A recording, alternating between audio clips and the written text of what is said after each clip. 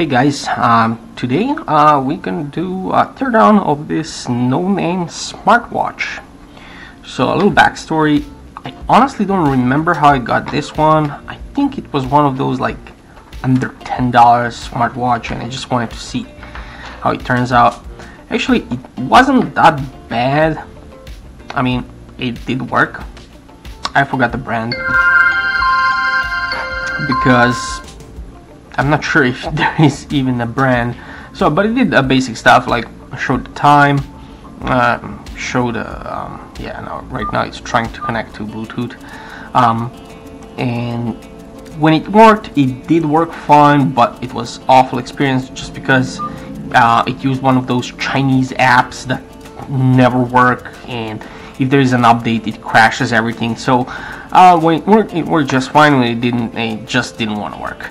And then somehow I did manage to break the top cover of the screen, this digitizer here. So this right portion does work, left hand side doesn't. So I thought, let's take it apart, see what's inside, and see if we can salvage some parts and use it for future projects. So yeah, so let's turn it off. As you can see, it has 3 buttons here, touch screen. On the left hand side, there's some openings. I guess this is for a speaker. Has a cover for micro for mini USB port. I don't know if this is a microphone or something like that.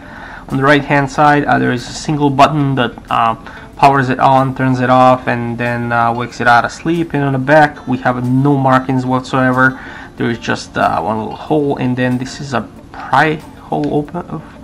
This is a hole that's probably used to open it up. So that's what we're gonna do. We're gonna go through that hole. So let's see what we can actually do. Come on. Alright, so it seems there is adhesive holding it in. So I'm just gonna go around and see if I can break that bond.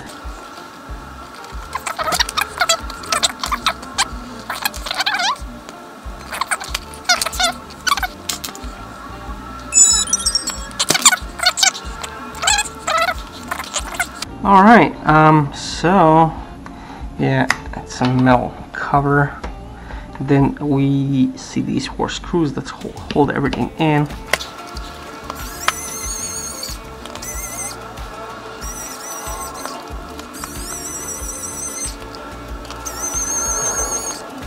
Alright, let's see. This is gonna give in. Okay. Alright, so I can see it's splitting up right here. Okay, that's fairly easy. Alright, let's see what we got inside. So we got a battery, and we can actually reuse that for some of our projects. And then, okay, I believe this is a screen ribbon cable. Wait, there is a reset button here. What does that do? Oh, the mini battery is 230 milliamp hours at 3.7 volts. So we can definitely use that for our future projects. Let's see if we can turn it on. Okay, what does that button on the back actually do? Is that a reset button? So I'm just gonna press it with my finger. Let's see. Okay, shuts it off. So yeah, I guess that's like a shut off reset button. Okay, so just press this button and then yeah, shuts it off. Okay, alright, cool. See what else we get here. So I can't read make a model of the chip. Oh, it's MediaTek ARM CPU. Okay, alright.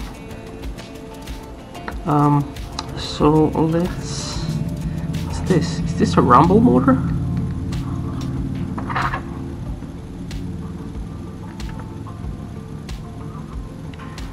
Alright, this is a combo Speaker microphone combo?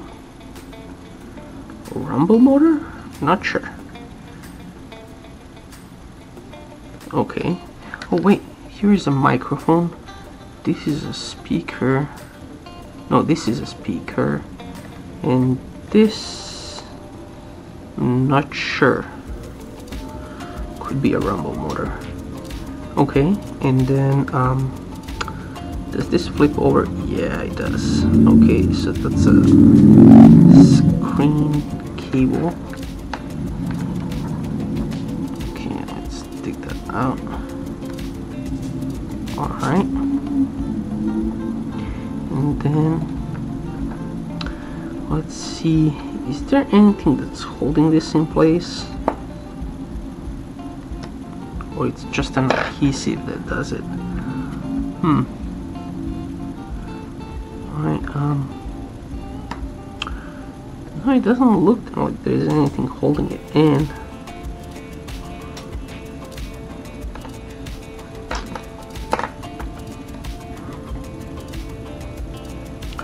I'm gonna take out this microphone.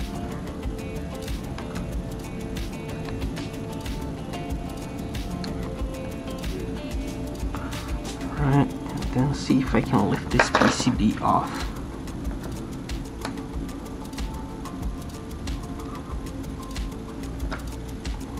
I got a feeling there is something holding it in. I don't know if it's just USB port or there's something else that's actually holding it.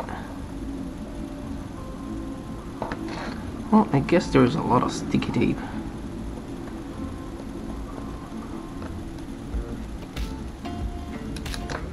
Alright, let's see. Oh, okay. I see. Wait a second. Oh, this was a digitizer. Okay, so the screen is actually connected directly to the PCB. Okay, and now we can actually see some markings here. So this board was made in 2016, January 27th. What else? Reset button. Okay, so these are additional buttons. What else we got here? Okay, these are USB pins. Test pins over here. What do we have here? This is looks like I2C. Yeah, SDA, SCL, ground. Wait, I got a serial communication here. RX and TX, URX, DX. That's interesting. Right, well, what else do we have here?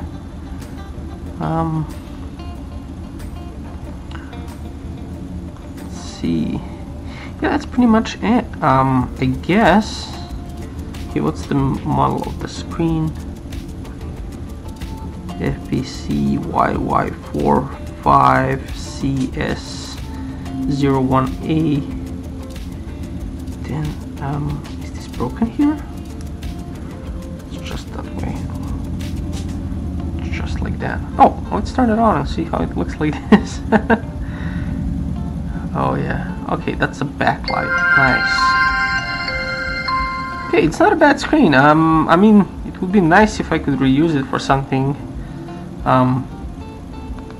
It's a cool screen. So the only part that's actually broken here is this digitizer, and I'm not sure. Let's turn up.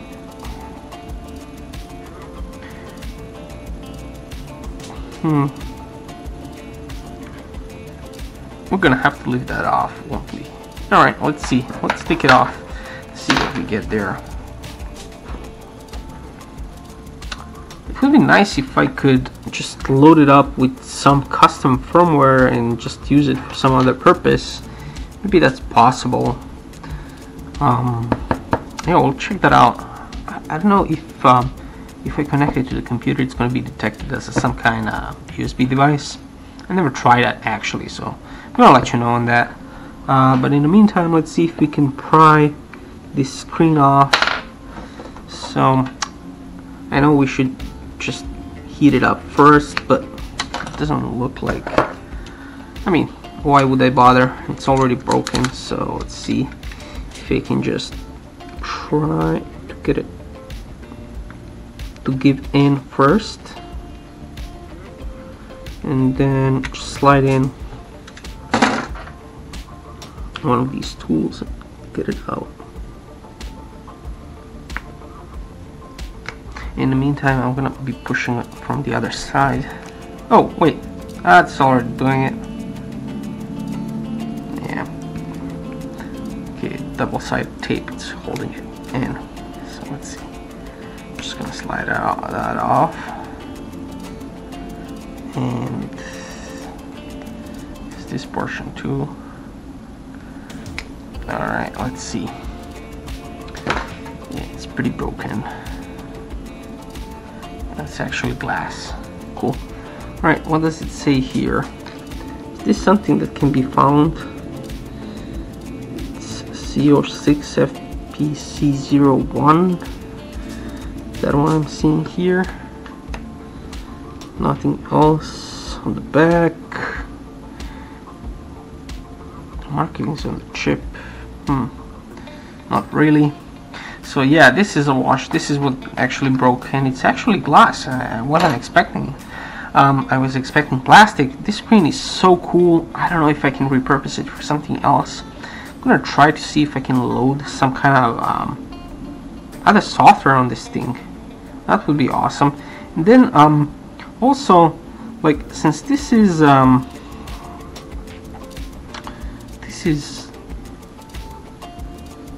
these are some kind of test pins.